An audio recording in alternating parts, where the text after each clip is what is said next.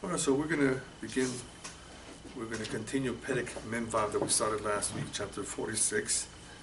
I thought we would be able to do 47, we're going to leave it for next week, Mitzvah Hashem. So 26 today? 46, Memvav. 46.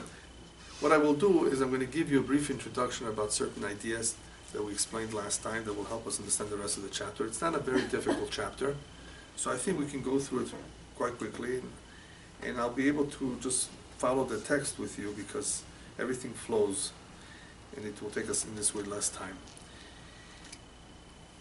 We covered last week the idea of how it definitely makes a difference when one sees how somebody else likes them, even though they may have started not liking him or not knowing how much they should like someone.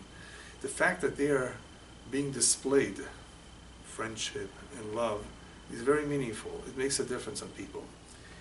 And it makes a difference in two ways. Shlomo Melech tells us in Mishlei Kamayim Apanim Lapanim Ken Lev Ha'adam La'adam. You can see your own reflection in water. In the same way that one sees the reflection, his own reflection in the water, so does the heart reflect another's heart. How you feel towards someone, that is how they feel towards you. In other words, they are reflecting their feelings, their sentiments to you, in the same way that you are reflecting those feelings. It's mutual, pretty much. In this way, one can know if somebody's really his friend or not a friend.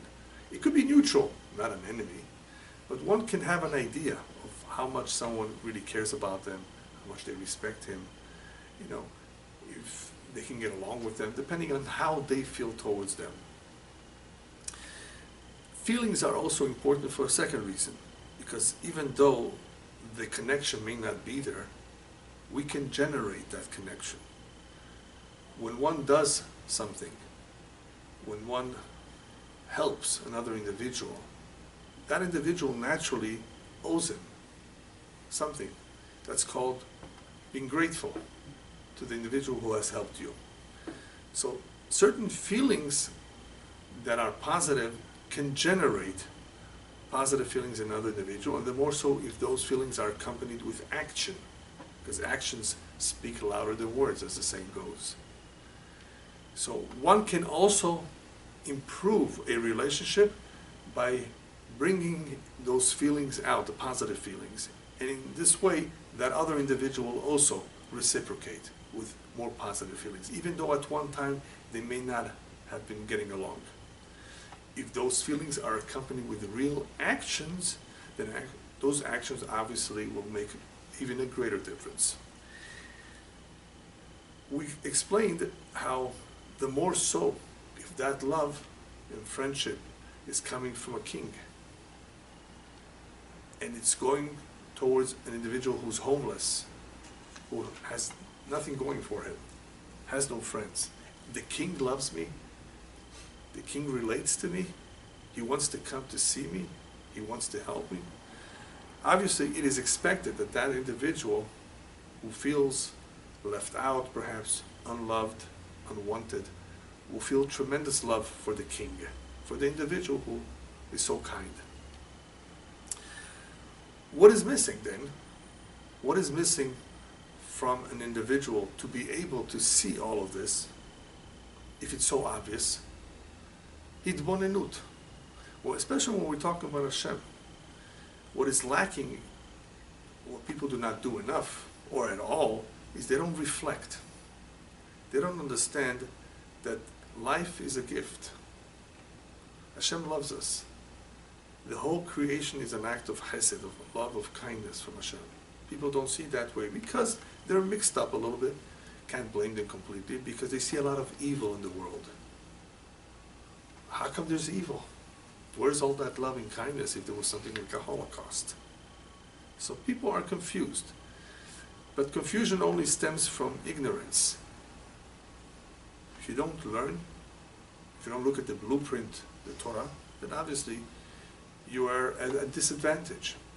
You have no clue as to what is going on. What is Hashem's plan? What is He designing for the future? Is there such a design? Is there such a plan? There is. The prophets talk about that. So it takes awareness. It takes learning. Because when we're dealing with the Jewish people, it is extra sensitive. We have a very, very strong relationship with Hashem. We have a commitment that we made, Naaseh v'nishma, we will follow the Torah mitzvot. So we have great responsibilities. A lack of an awareness can make a big difference whether we succeed in our mission or not. For a non-Jew, it's important too. But he has 7 Noachite laws, Sheva mitzvot b'nei Noach. He has to behave himself. He has to recognize the deity. He has to recognize that there's a God. He must realize that he's accountable for his actions. He must maintain peace and order. And that is the necessity of a system of laws and judges in every country. Without that, there's tyranny, there's chaos. As it is, even with laws, even with judges, and even with police, we have crime, we have corruption. The reason why I say corruption is because when we talk about crime, we think about criminals and gangsters. But even politicians can be corrupt. They're gangsters too, in a different way. They're gangsters that wear a tie. Yeah? They commit different kinds of crimes. And then there's the people that point out, well, I know a rabbi that was sent to jail. Yes. What do you think, rabbis are angels? Just because they have a long beard? A goat also has a beard. So what? Does the beard protect him? He has an evil inclination. It could be for women, it could be for money, it could be an anger management problem, it could be laziness. There are many, many things that people have that we call weaknesses. Weaknesses of character. We all need to refine our character. But don't look at the bad guys. Look at the good guys. There's a lot of angels in this world, Jews and non-Jews. Focus on the good people, because you're going to be very disappointed if you look at all the bad. There is bad too. But the fact that you have people who are angels, prepared for self-sacrifice, proves the point. They don't have to do that. What does it prove? It proves that there's something spiritual about the human being too, not just that he's an animal. He's definitely an animal, sometimes worse than an animal. But he could be an angel, or close to an angel. And to better understand this topic, I spoke about it. There's a lecture about crossing the bridge from the physical to the spiritual world. Or the 5th dimension called spirituality. Important lectures that shed some light about this area that is not very known or very well understood by people. Spirituality. What does it mean that we have a soul? What is the soul, the composition of the soul, all about? One can see Hashem's kindness in many, many ways. We are reminded here of how Hashem, the king of all kings, took us out of Egypt. What he did for us throughout our history, protected us. He took us out from the filth. Exactly like the mashal that he gave with the king taking a homeless person from the ashpot, from the dirt, from the garbage, from the dumps, and bringing him to the palace. When Hashem gave us the Torah, when he chose us, not that we're better. Obviously, he felt that we had certain ingredients that are necessary in order to preserve the Torah. Hashem doesn't want to give the Torah just for a couple of generations and then it disappears, like many cultures and civilizations. They disappeared. They didn't last. Hashem wants this to last. This particular mission needs to last because this is the only chance for the world to rectify itself. You have been chosen for this job. Everybody has a different job. This is your job, a spiritual job.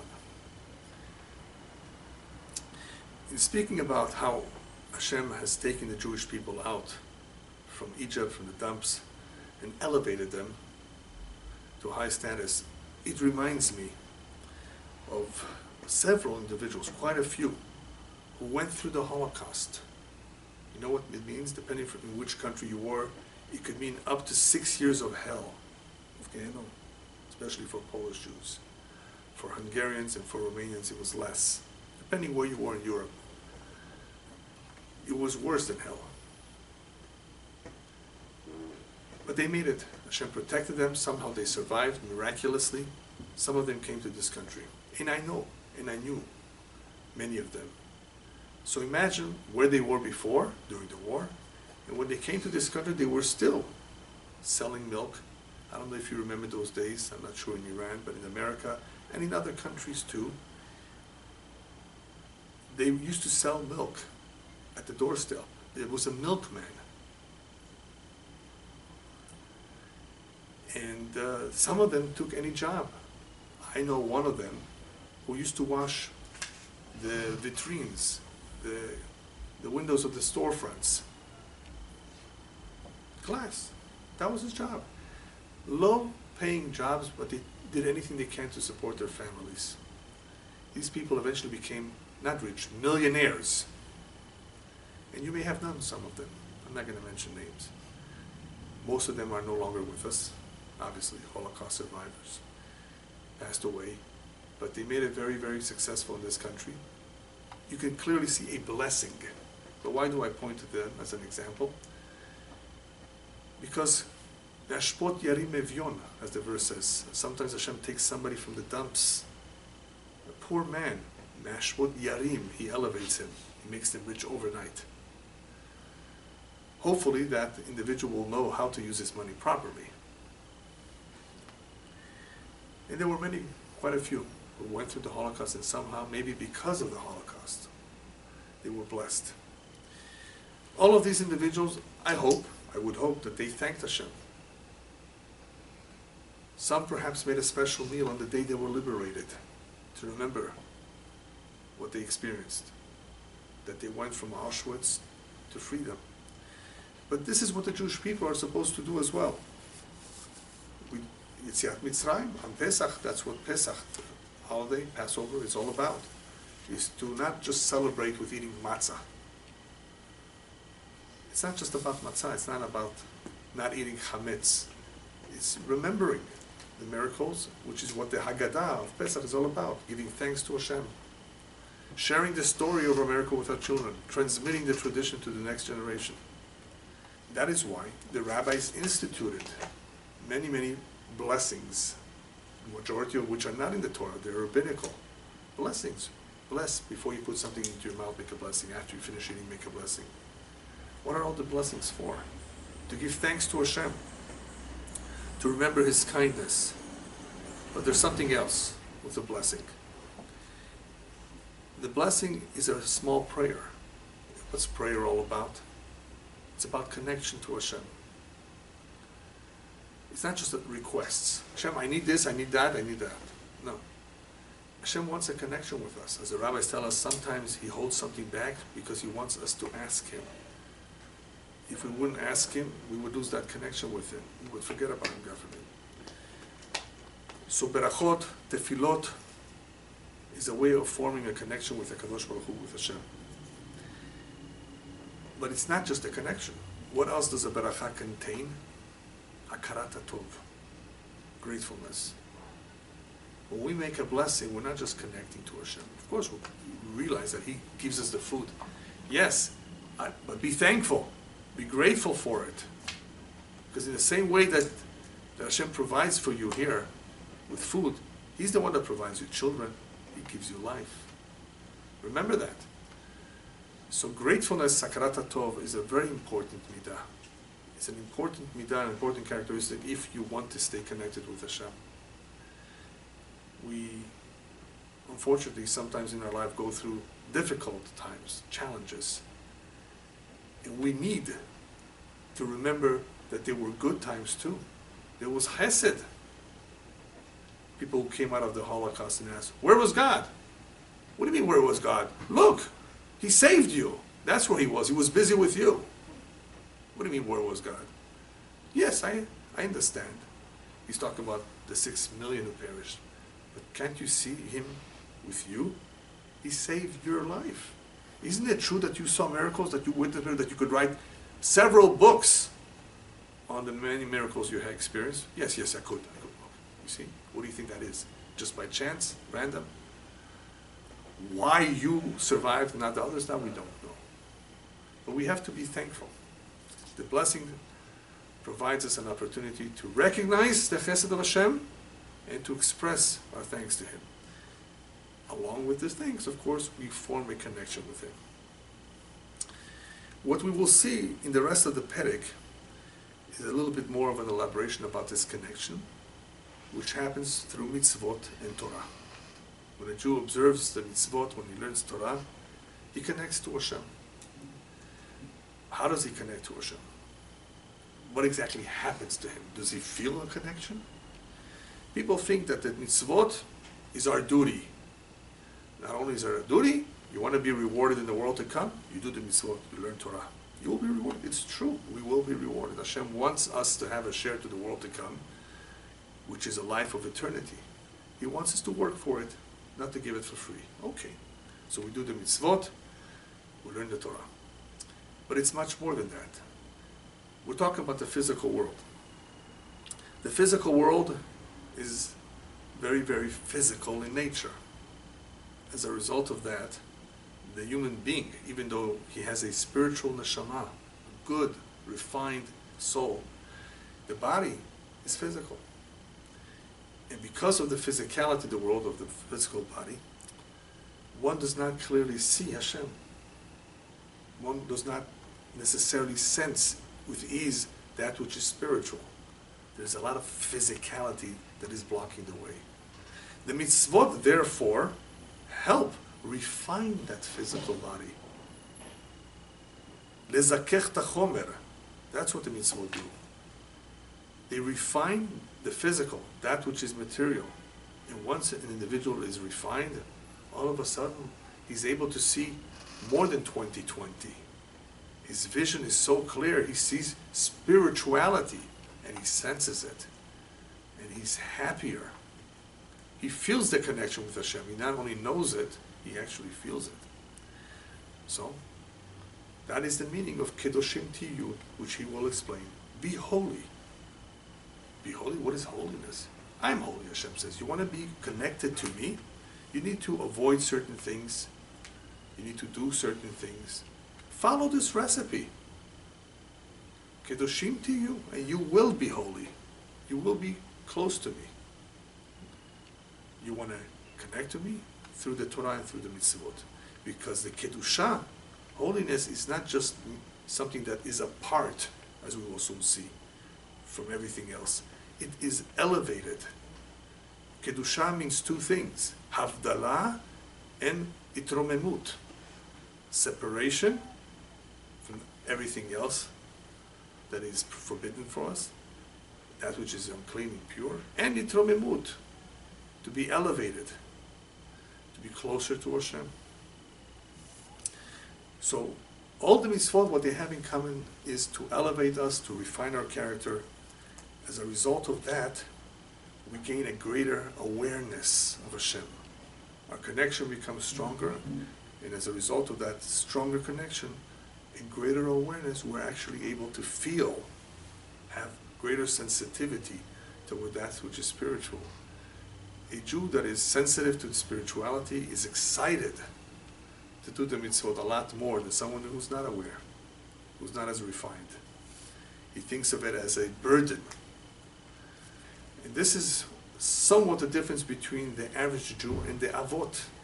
As you recall, we mentioned various times in the Tanya, that the Avot are the Merkava, they are the chariot. They pretty much were in automatic mode.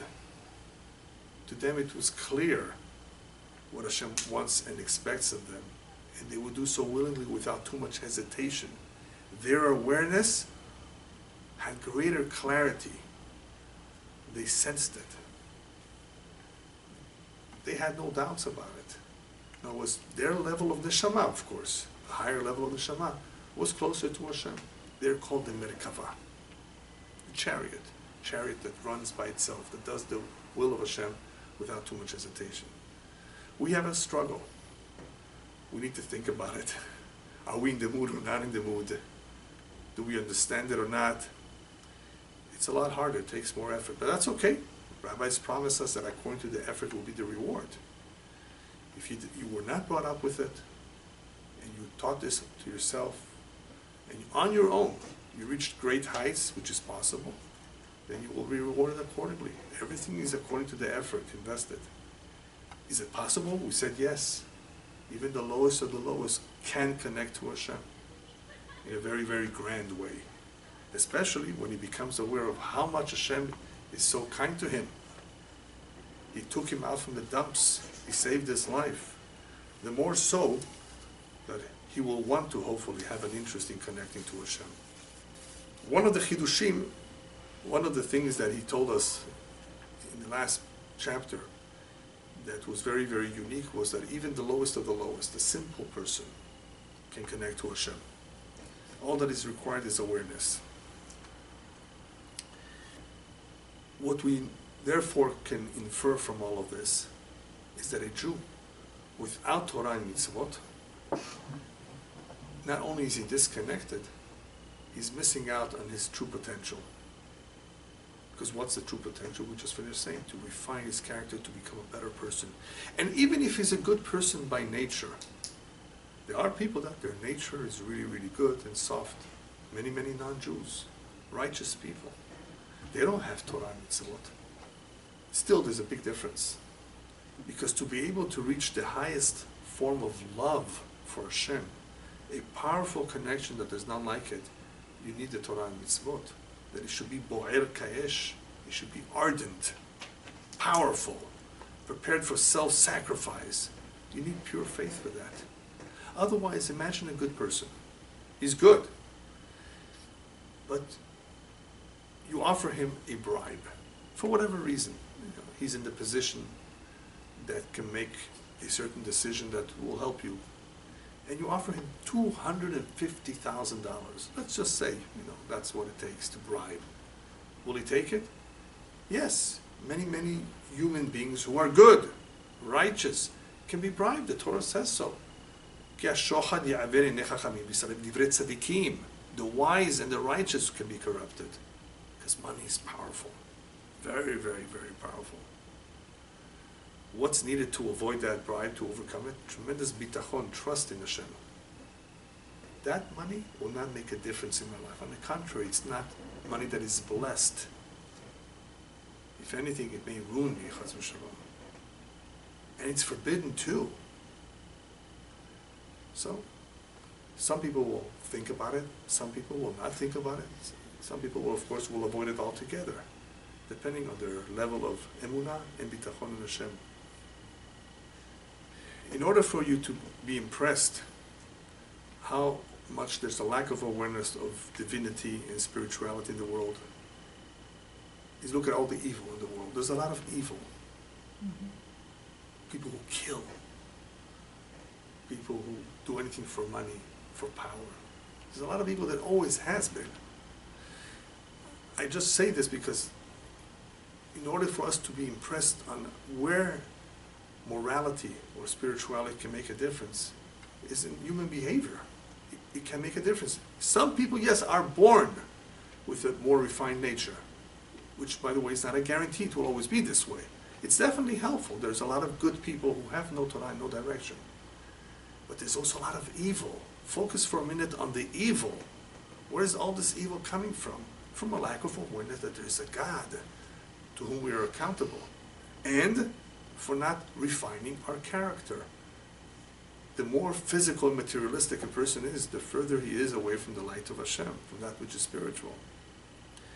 So even the one who's very, very low, makes no difference. If he embraces Torah and mitzvot, he can definitely gain a lot. And what about those that don't have Torah, so those who are not Jewish? They may still have a spark in them of kindness, divinity, that pulls them to do the right thing, to be helpful, to be kind and charitable to people. Obviously, that spark in them is not so dim. They're lucky. For whatever reason, there are various explanations to why certain individuals are pulled, drawn to be charitable and kind-hearted with others, but it definitely shows the spark in them, the divine spark in action. It's coming from that. It's not coming from anything else. It's not because their heart is different. Open up their chest and look in their heart. It's the same kind of heart. I mean, the heart is the same. Where's the difference? Education? Not necessarily. You have people who really love to help, even though their own parents may not have been like that. It's a divine spark in them. But, just to finish up with the introduction, in order to connect on a permanent basis to that which is divine, to Hashem, what's needed is itchayvut, commitment. Without the word commitment, a person can be good one day and not necessarily as good the following day. And that is what he will talk a little bit about, but he will use the word kiddushin instead. What's kiddushin? When a man tells his wife, Areat mekudeshet li, you are sanctified to me. Only you, no one else. And what that means is not just marriage underneath the chuppah, the canopy. It means a life of commitment, of devotion to each other. That's what's supposed to be. People don't understand what it means. They just think I'm placing a ring on her finger. And she says, I do, I accept, or whatever, depending on your custom. No. You want kesher shel kayama, you want a permanent connection with your spouse. It's called kiddushin. It's called mechuyavut, it's called commitment. It's not just a proposal, it's a promise that hopefully we will have the strength and the interest to keep for as many years as possible. People lose interest because the commitment was not as strong. So connection is important, but in order for the connection to last, one is going to need commitment. So this is all pretty much an introduction to where we left off and how Hashem has taken out the Jewish people from Egypt, using the mashal of the king, taking this homeless person out of the dirt. And Hashem has left the upper worlds, has left the lower worlds, and has chosen us. And that's how he begins with the rest of the Perek. So I will read part of it from the inside. V'noda, he says, as it is known from the Zohar and from the writings of the Ari, Ribui ha'echalot va'olamot ad em mispar. How many echalot, chambers, how many worlds, spiritual worlds Hashem has. ובכל העולם והיכל ריבו רבבות מלאכים לאין קץ ותכלית. And there's numerous, you can't count how many angels there are in every one of the worlds. As it says in the Gemara, Hayesh mispar ligdudav. Is there really a number to his regiments, to his army of angels? And it says, Elef alfin yeshamshune. Elef alfin, 1,000 times 1,000. How much is that? 1,000,000. Serve him. Veribo revavan kadamoi. Tens and tens of thousands serve him. Wait a minute. You just said that there's no number. It's unlimited. And now you're giving a number? You're giving 1,000,000, tens of thousands. Which one is it? Is there a number or there isn't? And the Gemara explains, Meshane, Elef alfin mispar gdud echad. Yes, if you count one regiment, that's the number of angels in one regiment. Aval legdudav mispar. But how many regiments? That there's no number. Try to figure out today how many galaxies there are. Millions, billions. They change the number every so often. They can't tell. So many galaxies. What are they all about? So I have a lecture about that. Why did Hashem make the stars and the galaxies? What purpose do they serve? But we already begin to see what he's talking about here. The numerous stars. The numerous angels, which they all, by the way, serve a purpose. Unlimited amount. And all of these, kulam kameh kelo mamash chashive. They're nothing before him. Betelim b'metziut mamash ki bitul dibur echad mamash legabe mahut hanefesh hamedaberet v'atzmuta. All of these are annulled in him in the same way that an utterance, a speech, which we explained several times, is annulled in the power of speech, while it's still in the machshava or in the lev, when it's still in our thought and the heart. It's annulled. You don't see it. Once it comes out from the mouth, you hear it. You're aware of it. So that's the idea here. Just like our dibur is annulled in its origin, where it comes from, it is as though it doesn't exist. In the same way, all of these things that Hashem said that they should be, it is all part of Him. It is all annulled. So it's just like the utterance, he says, in its origin, whether it's in the thought or beratzon, in the desire, as was explained at length in previous chapters. V'kulam shoalim, he continues on to say, and everybody asks, where is he? Ayeh mekom kevodo, where is his place of glory? Ve'onim maleh kol haaretz kevodo hem Yisrael amo. And all the angels answer, he fills the entire world. His glory fills the entire world. And who is that glory? Am Yisrael, the Jewish people. What does that mean? Ki niach HaKadosh Baruch Hu. Hashem has left the Talyonim v'et Tachtonim v'lo bahar v'kulam ki im Yisrael amo. He left the upper world, he left the lower worlds. Not that he abandoned them, but he focused only on the Jewish people. Just to get an idea of what does it mean to focus. Look around the Milky Way as much as possible, as much as we can, as much as we know, as far as we know. There is no life anywhere except for on Earth. This small planet compared to the rest of them. Even though Mercury is smaller, right? Several planets are smaller than the Earth, right? The majority of them, especially the stars, are much bigger. So Hashem chose this small little place, and only there you'll find an exact balance of the gases necessary for life to be sustained. Water, temperature. Only here. Look how the whole focus from the entire Milky Way, the entire universe as far as we know, is on this one Earth. This is where all the action is. Talk about the physical world right now, not the spiritual world. This is where it is. And in this physical world, there's one little country. You barely see it on a map. Barely see it on the globe. It's called Eretz Israel. Very, very small. Same thing with the Jewish people. We're not billions of people. Not yet. When Mashiach comes, well, that's a different story. All the tribes are going to come back. And then, of course, there will be Tchiyat HaMetim, the dead will rise. That's a very different calculation. But right now, we're a small minority. The focus is there. For good or for bad.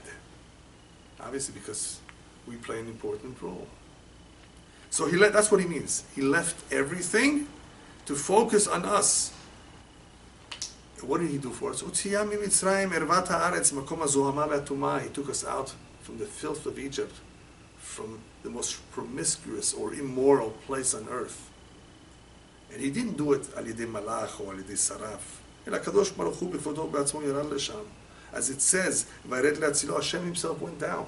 As the verse says, the pasuk says, I went down to take you out. I went down personally. I did not use angels for this.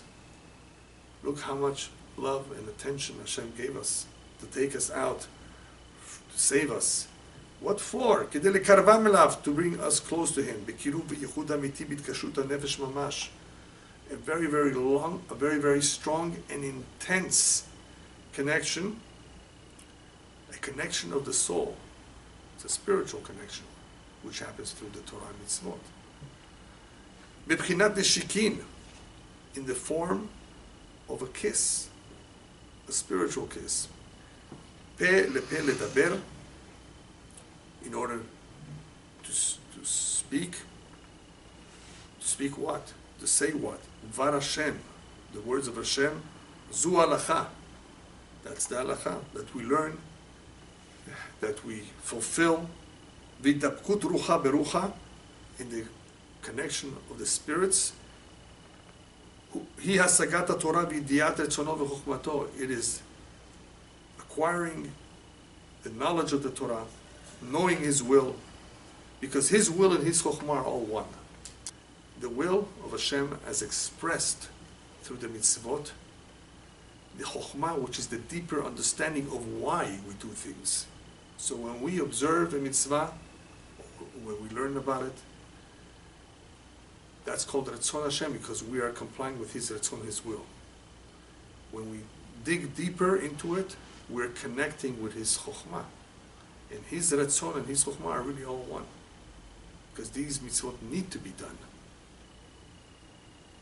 Began bebchinat chibuk, and then you have the aspect of embrace. We talked about the kiss, the connection, the spiritual connection of rucha berucha, two spirits. But what is the chibuk all about? There is a description of Hashem's embrace of us. The embrace is the kiyuma mitzvot ma'asiyot. It's the active fulfillment of the mitzvot. With the 248 organs, because Ramach Pikudin and Ramach Evarim de Malka. As we've explained before, the 248 commandments correspond or correlate to the 248 organs of the king.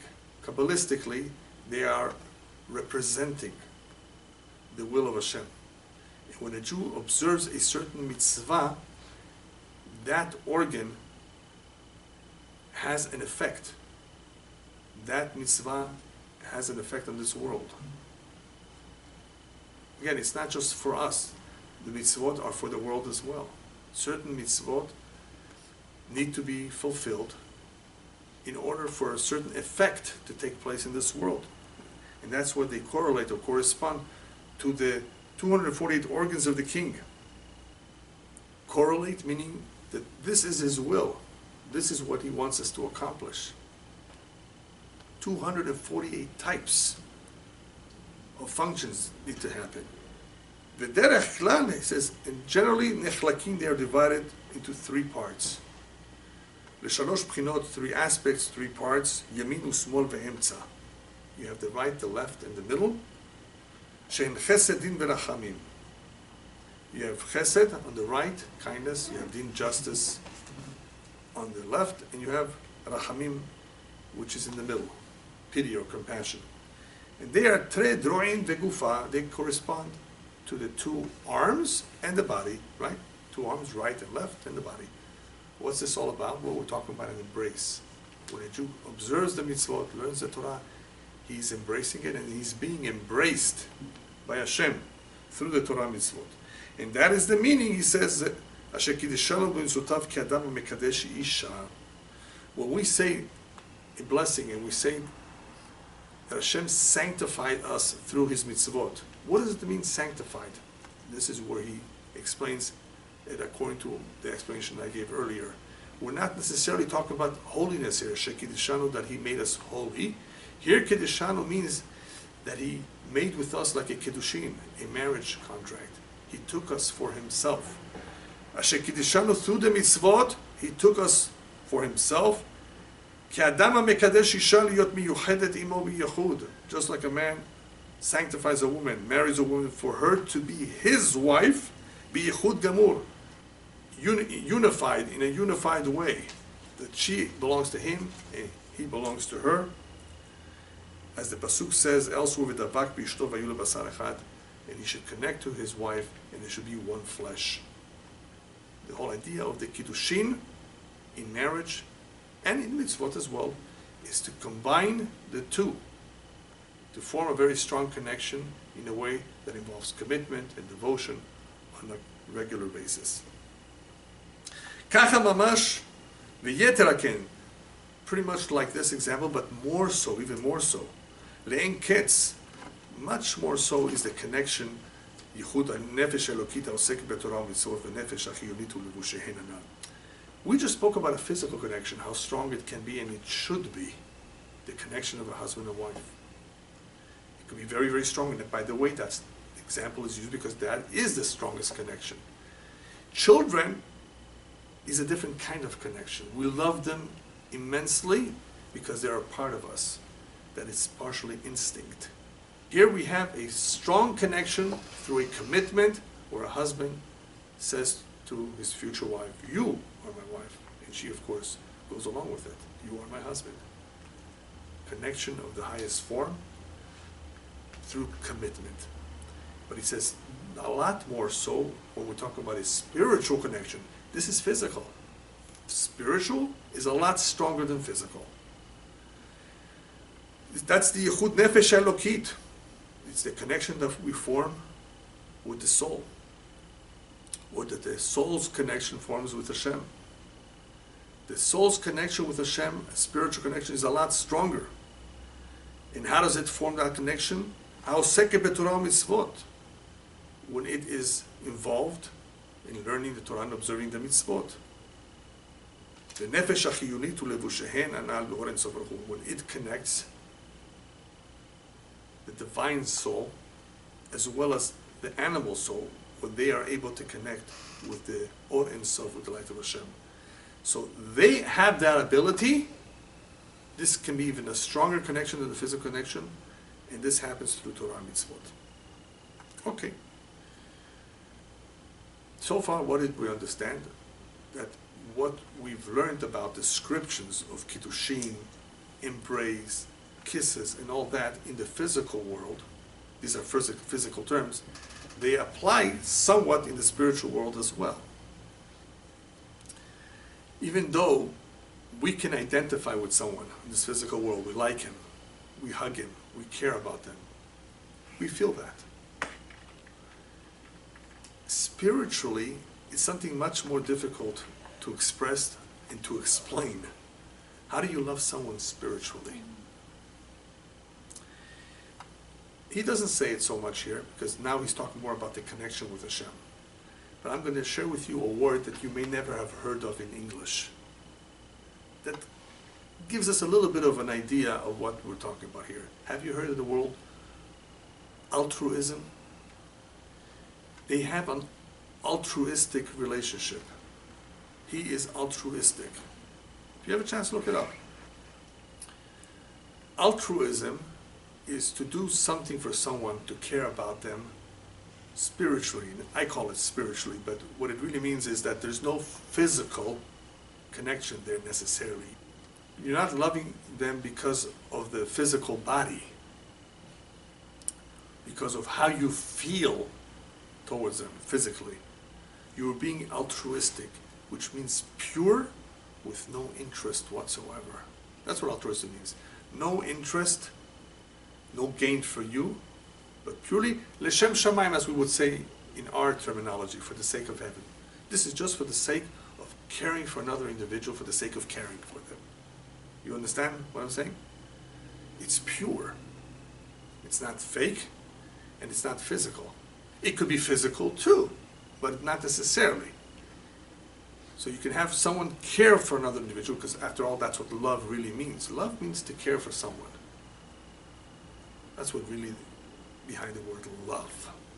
A lot of people have passion for someone, but they don't really love them, care about them. Let's see them do something for them. Shichaku ad machar. Right? Let them wait. It will never happen. They won't do it necessarily for them. So he's telling us a spiritual connection is a lot stronger than a physical connection. ולכן המשיל שלמה המלך עליו השלום בשיר השירים ייחוד זה לייחוד חתן וכלה בדיוק ככה שככה וצד לחיבוק ונישוק. That is why when you look at Shir HaShirim, the Song of Songs, you come across, wow, what beautiful poetry. Look at the words Shlomo HaMelech is using to describe a connection of sorts with a kiss, with an embrace, with a connection and a stronger desire and a more intense desire. If you look at the words that he uses here, you have deveka, chasheka, chafetza, chibuk, v'nishuk.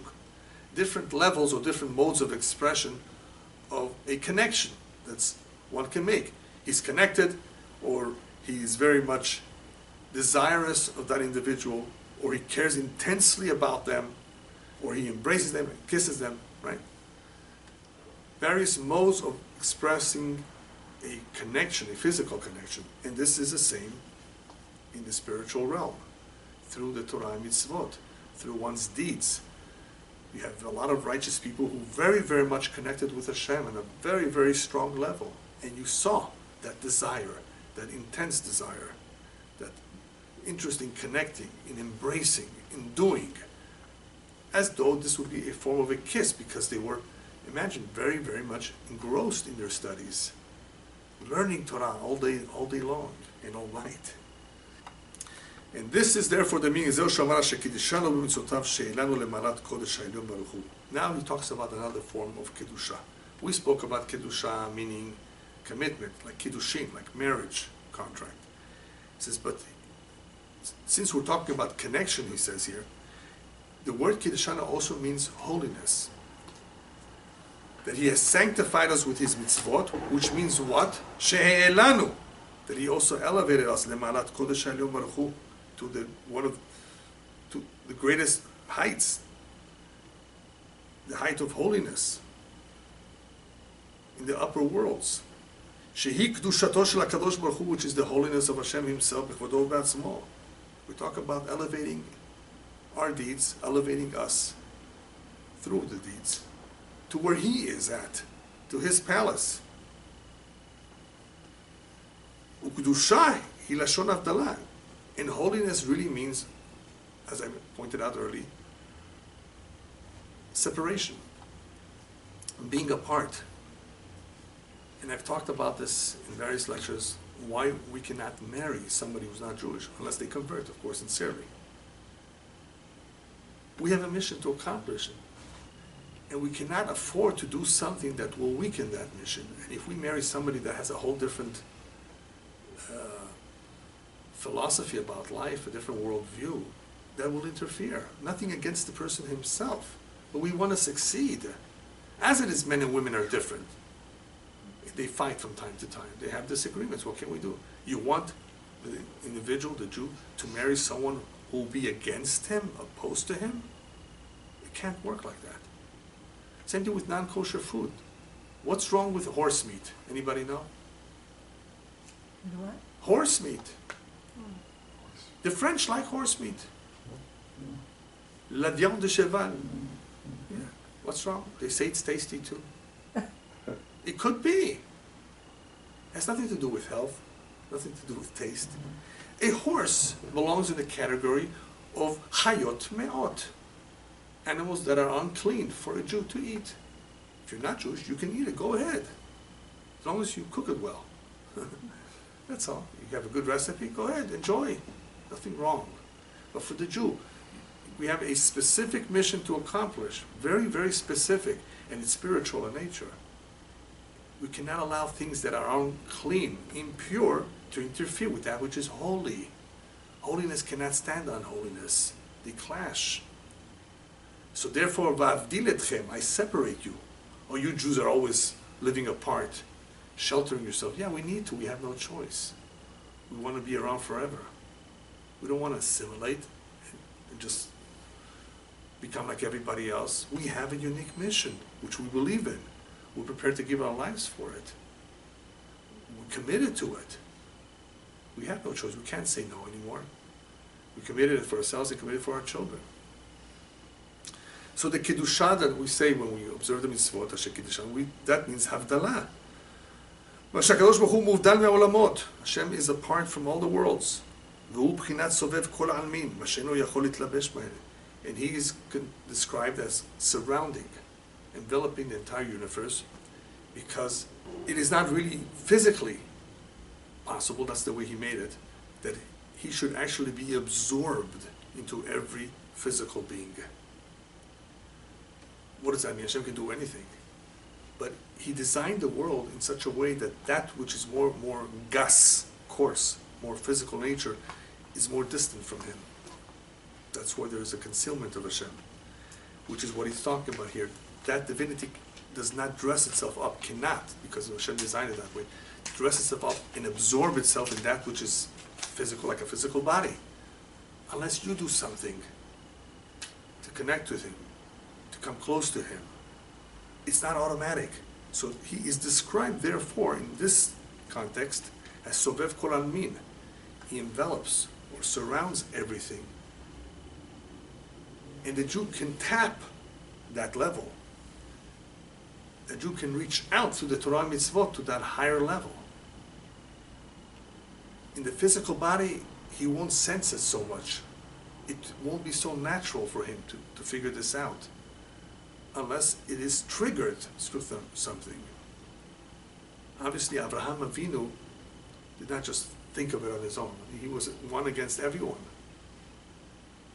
He obviously had a special soul, inquisitive, sensitive, pure, not yet contaminated by the culture of his family and surroundings. So Hashem, of course, chose him. Somebody has to be chosen to deliver the message to humanity, not just to the Jews. Abraham, I'm talking about. So therefore he begins to ask questions. Who made all this? Who's the boss? Where is he? What does he want of us? Why did he give us life? Most people do not ask these questions.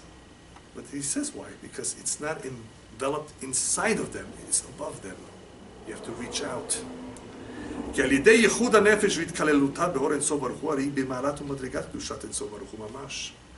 If you include yourself and unify yourself, your soul, that is, with the light of the Ein Sof, then you will be able to attain a ma'ala u'madrega of kedushat and so on. You will be able to attain that level of holiness, of being close to the light, to the Or Ein Sof. מאחר שמתייחדת ומתכללת בו יתברך, והיו לאחדים ממש, because Hashem will connect with you. And you become one with Him. So, by elevating oneself through the mitzvot, which means being mavdil yourself, separating yourself from that which the Torah says, separate yourself from them, you will become holier, you will become elevated, and you will be able to connect to that level of Kedusha, where Hashem is. And that is the meaning, v'yitem li kedushim ki kadosh ani, Hashem, v'avdil etchem min ha'amim liot li. This is the meaning of these pesukim. Be holy unto me, because I'm holy. In other words, if you want to be close to me, you have to be holy. You have to follow these mitzvot. And it is because of this holiness that I want you to achieve, that avdil etchem, I separated you from everybody else, from the rest of the nations. So you should be unto me.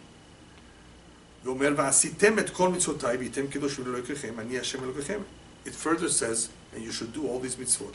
And in this way, you will be holy. Not only am I telling you be holy, I'm letting you know that you will be, if you do, and you follow these mitzvot. And you will be holy unto Elokechem. Ani Hashem Elokechem. I am your God. Why does it tell us, Ani Hashem Elokechem, I'm yours? Ani Hashem Elokechem. Like a husband telling his wife, I'm your husband, you are my wife. You see the closeness here? Hashem is letting us know, this way you become mine, this way I become yours, this way we become one. It's all about connecting with Hashem. Once a connection is formed, obviously the awareness is there with a lot greater clarity than without a connection. Pirush ki alidei kiyum ha-mitzvot hareini Eloka shelachem ki Elokei Avraham Elokei Yitzchak. Through the observance of mitzvot, I will be your God, just like I'm called the God of Abraham, the God of Yitzchak. And why are they called like that? In other words, why does Hashem say, I'm their God? He's everyone's God.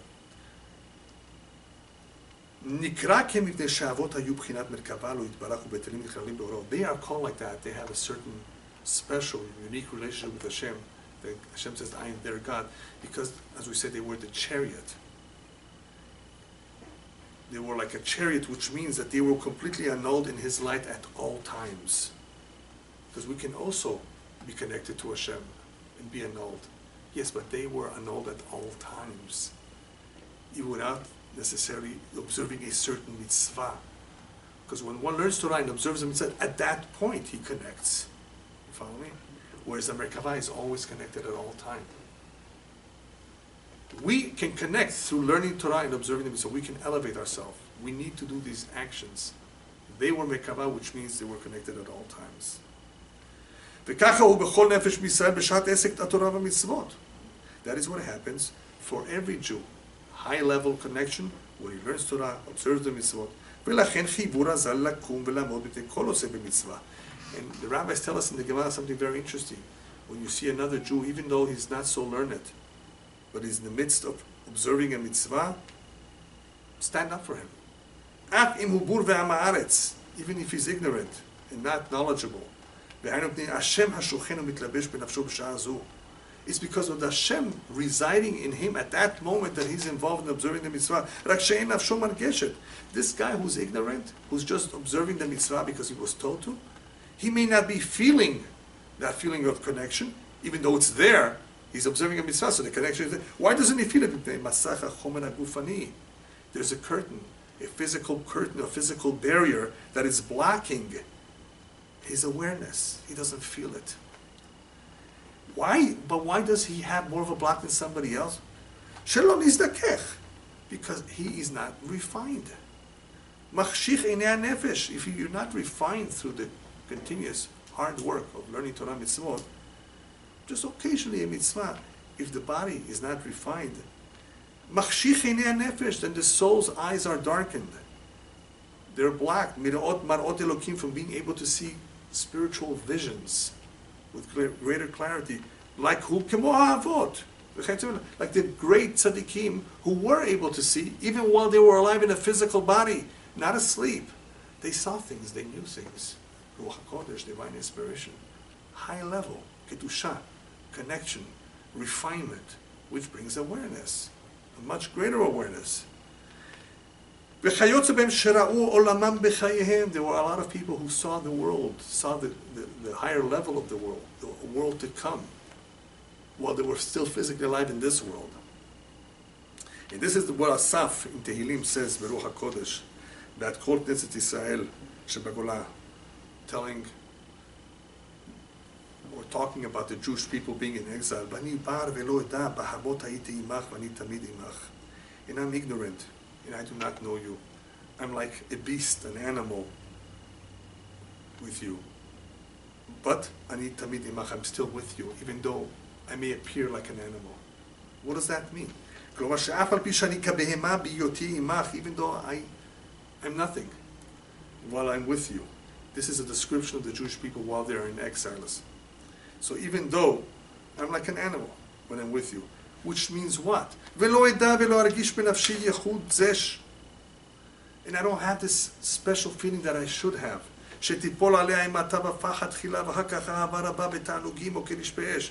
I am like an animal that has no sense, no feelings, that does not have all this fear and later this ardent love that it should have, that it could have potentially. A love of delighting in Hashem, or a love that is burned in an ardent kimidat tzaddikim, like the tzaddikim shenizdakech chomram, whose physicality has been refined. So that's what it means. Even though I'm like an animal, I'm still close to you. When we talk about that, what is that? That is a certain feeling, a certain sensitivity that the soul has, which is comprised of chesed and gevurah. That, as we've explained before, is also connection. It's not just knowledge. It entails a certain sensitivity. It's because of the sensitivity that God has that it is able to develop the Yir'ai Nahava properly. Even though I didn't have it as others do, ani tamid imach, I'm always with you. Don't think physicality prevents the light that fills the entire universe from entering that which is physical. Physicality does not prevent the connection of the nefesh in the light. Like it says in the pasuk, "Gam choshech lo yachshich mimcha," no darkness can darken you. So it does not prevent it. That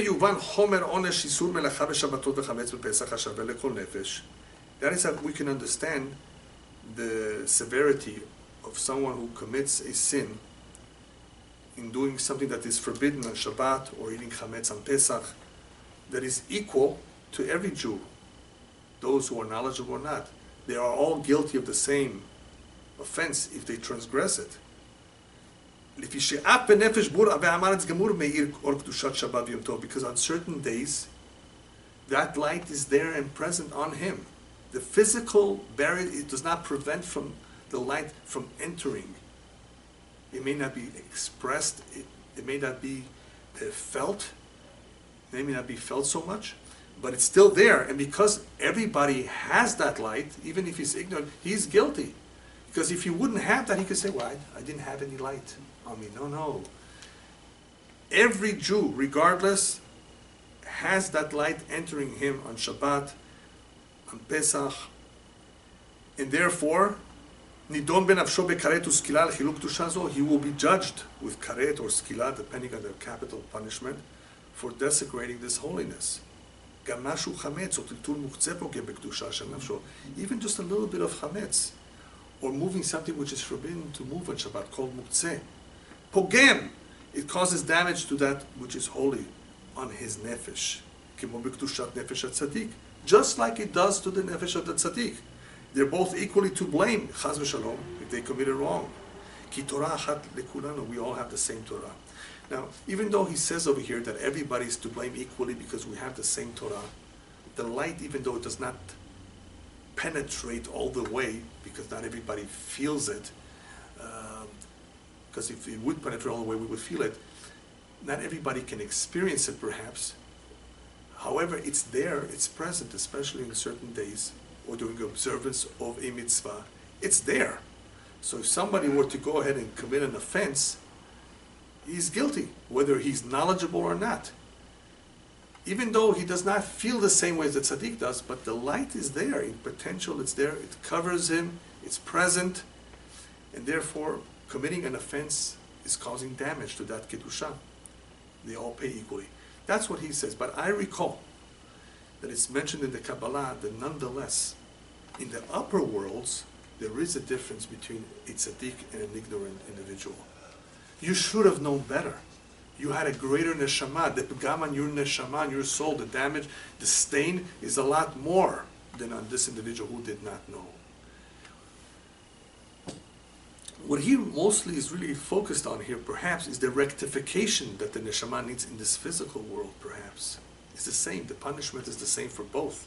But in the upper worlds, the greater the person is, the more they demand and expect of him. So obviously, you knew more? Well, how come you didn't do as much as you knew, according to what you knew? You saw the king. You were aware of him. And you still did this? Could you imagine? The stain on his neshama, of course. So in the upper worlds, I believe there is a difference. What he's focusing on is, in this physical world, there's somewhat of a similarity between the tzaddik and the one who's ignorant, because it's the same offense. The damage was done to a particular mitzvah, whereas in the upper world, we're talking about the neshama. To finish up the perek, he says, the reason why it says bahamot, I was like beasts, not just the beast, but beasts in the plural. Lashon Rabim, why does it say it in the plural sense? לרמז כי לפניו יתברך גם בחינת דעת העליון הכולל. חסד וגבורה נדמה כבהמות ועשייה גופנית לגבי אור אינסוף. In other words, if we compare before Hashem, דעת העליון, which comprises of חסד וגבורה, נדמה כבהמות ועשייה גופנית לגבי אור אינסוף. In other words, even all that high level, is compared like an animal if we compare it to the Or Ein Sof. All that is like a asiyah gufanit. It's also just like something physical matter. Even though we're talking about Da'at HaElyon, which comprised of Chesed V'Ra, even that, if we compare it to the Or Ein Sof, they're nothing. Kemosh katuv kulam bechokhma asita. You've made them all with your wisdom. So we see the word chokhma and asita together. Asita is the olam asiyah. In other words, the physical world is physical, even though it's made with the chokhmah. It has no comparison to the higher worlds. Benikra behema rabba, כמו שכתוב במקום, it's also called בהמה רבה. והוא שם בן בגימטריה בהמה שלפני אצילות. And this is also equivalent, the numerical value of the name of Hashem, Ben, which is 52, which is the numerical value of Behema, which this name is Lifnei HaAtzilut, before Atzilut. What that means is that there's a certain place in the higher worlds where there is no understanding whatsoever, higher than Binah, because Binah means understanding. Behemot can therefore be two things: no knowledge whatsoever, just like an animal, very, very low, very unrefined, or so close to Hashem, which is beyond Binah, which is before Atzilut, which is represented in the name Ben, 52. Which again, he's saying this is a remez in the words in Tehillim of I was like Bahamot. Because of why say it in the plural sense? Because we have the two meanings of Bahamot. Lack of understanding or a greater understanding, such a greater understanding that is beyond the level of understanding, where one is completely annulled, which is a step higher or before Atzilut. This is how he finishes the Perek. basically what we see from this is that even though one can be like Bahamot, is a very, very simple individual, on a very, very low level, he can still connect on a very, very high level, at least during the time that he observes Torah and mitzvot. Therefore, we don't minimize any mitzvah that any Jew does. Even though he did it once in his life, it's very meaningful. Not only in this world, it could give him a long life just because of that one mitzvah. It has formed some sort of a connection. And in the merit of that connection, perhaps he will have good kids. And even though he may not have done everything else right, upstairs they don't forget about that. It's an accomplishment. Every mitzvah is an accomplishment. The more so, the one who does this at all times, observes and is careful and he tries his best, then B'ezrat Hashem, his connection with Hashem will become even stronger.